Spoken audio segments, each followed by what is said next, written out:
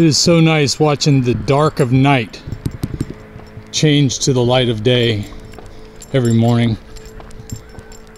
Just keeps me in touch with the earth in such a way that I haven't felt until I started doing this diet and taking these walks. Even a better way of putting it would be tuning into the frequency of God's creation and thoroughly enjoying with your emotions what you can take in when you're on that frequency, and attenuating the noise that comes from man's creation. Yeah, I'm 2/3 of the way into my walk and the sun hasn't come up yet. We still got about 10 minutes till sunrise. If you've had one of those days where you just don't feel like getting up and getting it done, and I've had many of those, but today was, today it was trying to sink its teeth in. Let me tell you, I woke up this morning and that spot where I had my surgery done right over my belly button was hurting again. And it presses that button inside of me that says, don't get out of bed, just stay here. Just stay here. You don't need to get up and do nothing. There's nothing out there worth doing. It's all this negative emotion comes right from that area. Something I've come to learn is it doesn't matter what my feelings are, what my body says that's whiny or complaining or anything that's gonna stop me from doing what I know I need to do. And that's just to tell that voice, shut up. I don't want to hear it. I don't want to hear it from you this morning. We're going to get out there, and you know what? I'm going to work harder this morning than I usually do.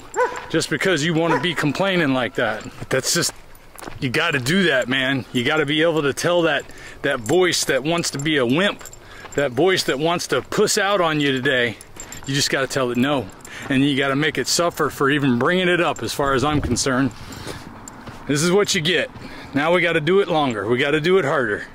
So today I did my push-ups in 3 supersets, and I was pushing to do more each time. The point is I had to tell my body, you're not gonna pull this off. You're not gonna get away with this. It's like getting on to one of my kids for being lazy. I gotta tell myself, get up and stop being a wimp. Get up and do what you gotta do. We're gonna make this happen this morning. So I got all those push-ups done. And then I moved on, and every other day I've been doing this now, where I do some pull-ups and some curls along with it, so I can really kind of do the opposite direction of what push-ups do. I went ahead and did some supersets on that too. I started off with as many pull-ups as I could do, and then pushed right over to the curls, doing 35 pounds instead of the 25 I usually start with. And I pushed out as many as I could do then, immediately after doing pull-ups. I went right back after that to the pull-up bar, knocked out a few more, went right back to the curls, knocked out as many as I could, and then I did another short break, and then after that I hit the pull-up bar one more time and hit the curls one more time. I stuck with only the heavy weights today because I was upset. I wanted to be able to tell myself, no, you're not getting away with this. You're gonna do it the hard way now. And then when I didn't feel like going for my walk, I said, we're going for that walk. We're gonna make it happen today, and we're gonna start a mile in the other direction just to make sure, a mile and a half actually, just to make sure we get a good walk in. So I'm wrapping up a 4th mile here, and that's what you gotta do. I feel much better than I woke up this morning. When I woke up this morning, it could have been a bad day, but getting out here and make this happen, pushing through, telling that little wimp inside of me, you ain't getting your way today. And now I can go take on the day. So if you haven't done it today, you need to say, screw it, I'm gonna get up and do it. Because sometimes you gotta tell yourself every day. Now, as to what I think caused that, it was because about a day and a half ago, I had a couple of handfuls of walnuts. I don't know what I was thinking. I swear there's another voice in my brain that tells me to do things when I'm not paying attention. But I was talking to somebody in the RV, and I saw the raw walnut sitting there, and I just started eating some. I think there was something in my voice that was telling me I needed some roughage. But it turns out when I get roughage, it really causes a problem with where my surgery was. And I think that has been a big part of my problem all this time, because it hurts that area.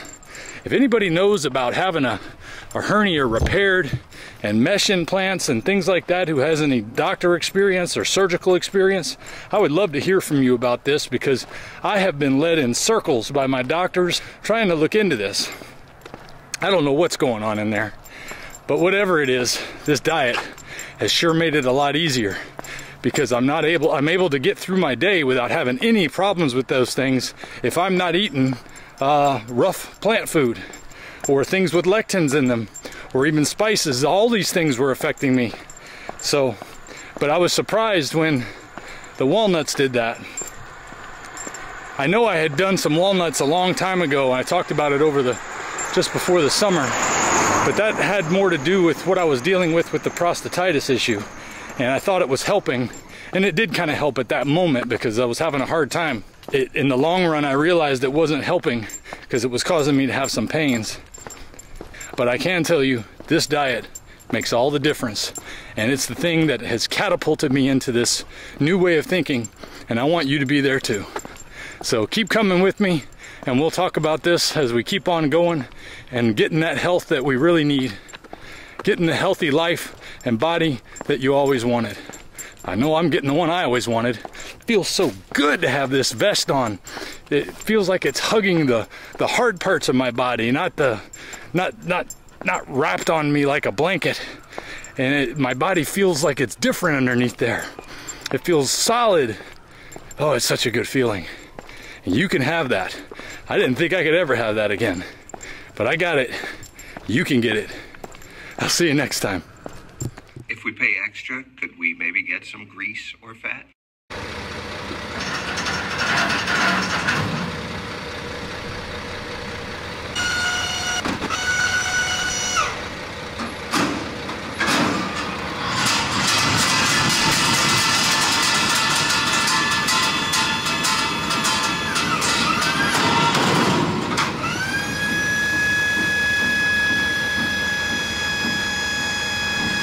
I would have never thought that was the way they took this stuff off of here, but I had no idea how they were going to get it off.